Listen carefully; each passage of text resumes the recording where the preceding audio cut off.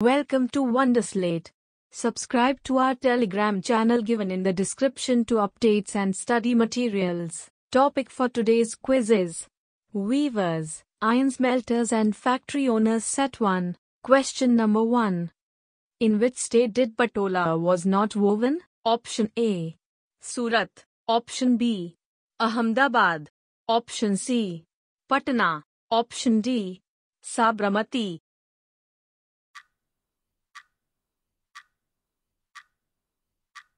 The correct answer is Option D. Sabarmati. Patola was woven in Surat, Ahmedabad, and Patan. Highly valued in Indonesia, it became part of the local weaving tradition there. Question number 2. How the finely woven cloth did from India was referred? Option A. Chintz. Option B. Muslin. Option C. Calico. Option D. Long cloth.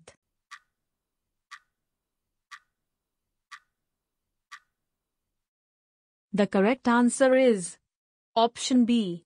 Muslin. European traders first encountered fine cotton cloth from India carried by Arab merchants in Mosul in present-day Iraq.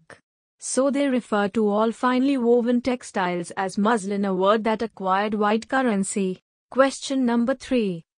Which type of cloth considers chintz, cossaes, khassa, bandana? Option A. Silk cloth. Option B. Jute cloth.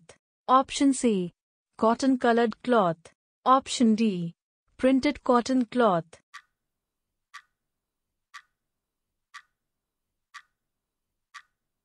The correct answer is Option D. Printed cotton cloth. The pieces ordered in bulk were printed cotton cloths called chintz, cossaes, or khassa, and bandana. Question number 4. What were some of the communities that specialized in weaving? Option A. Tanti weavers of Bengal. Option B. Julhas or Momin weavers of North India. Option C. Sale and Kaikolla and Wangs of South India. Option D. All of these.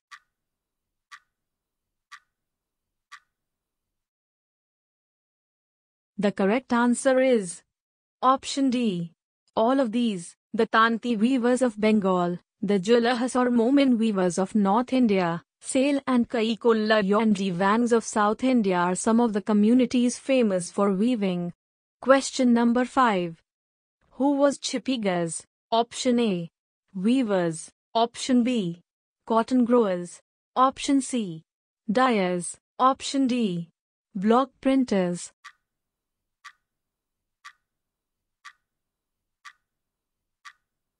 The correct answer is Option D.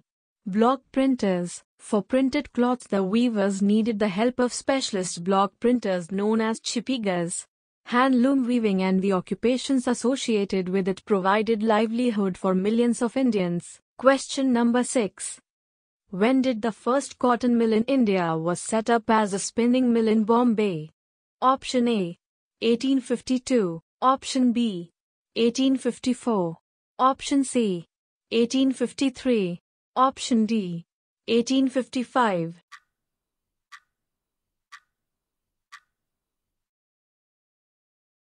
The correct answer is Option B.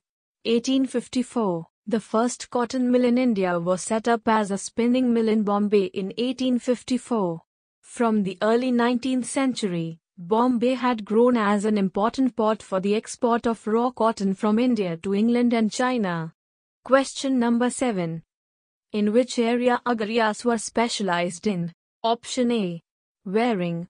Option B. Iron smelting. Option C. Mine working. Option D. Dyeing cloth.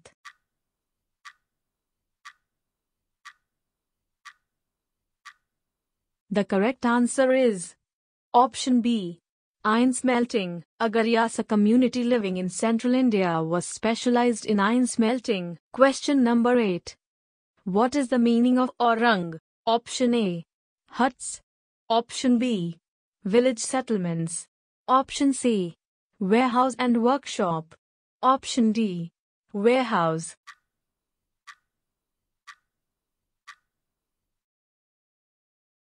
The correct answer is option C. Warehouse and workshop. Aurang is a Persian word for warehouse and a place where goods are collected before being sold. Also refers to a workshop. Question number 9. What are the important centers of Jamdani weaving in India? Option A. Dhaka, Dhaka. Option B. Murshidabad. Option C. Both A and B. Option D. None of these.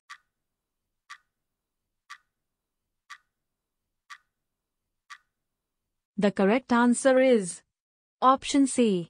Both A and B. Jamdani weave. Early 20th century Jamdani is fine muslin on which decorative motifs are woven on the loom, typically in grey and white. Question number 10. Which places is well known for bandana designs? Option A. Rajasthan. Option B. Gujarat. Option C. Both A and B. Option D. None of these.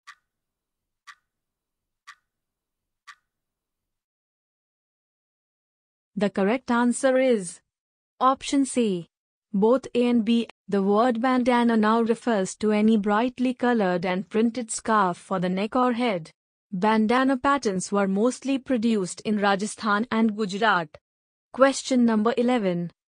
Mention the industries which were crucial for the Industrial Revolution in England. Option A. Textiles. Option B. Steel. Option C. Both A and B. Option D. None of these.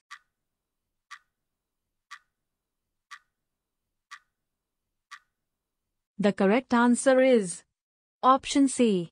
Both A and B. The two industries which were crucial for the Industrial Revolution in England were textiles and iron and steel. Question number 12. What made Britain the foremost industrial nation in the 19th century? Option A. Cotton textile. Option B. Indigo. Option C. Trading. Option D. All of these.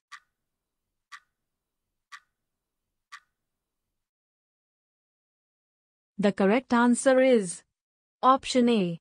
Cotton textile. Merchandised production of cotton textiles made Britain the foremost industrial nation in the 19th century. Question number 13. Why Britain was referred to as the workshop of the world? Option A. Selling of indigo. Option B. Trading of iron. Option C. Buying of cotton. Option D. None of these.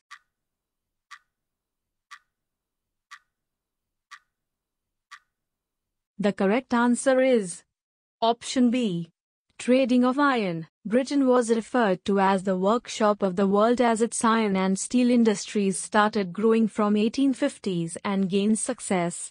So many started buying and selling iron from Britain in greater quantities and thus it was given the title Workshop of World. Question number 14. What kind of clothes had a large market in Europe? Option A. Chintz. Option B. Silk textiles. Option C. Muslin. Option D. All of these.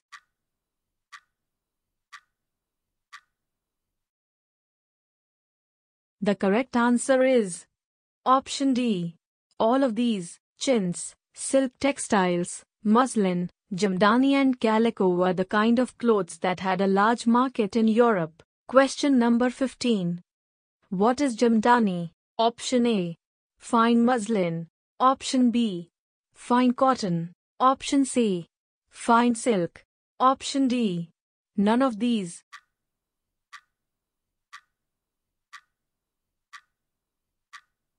The correct answer is option A.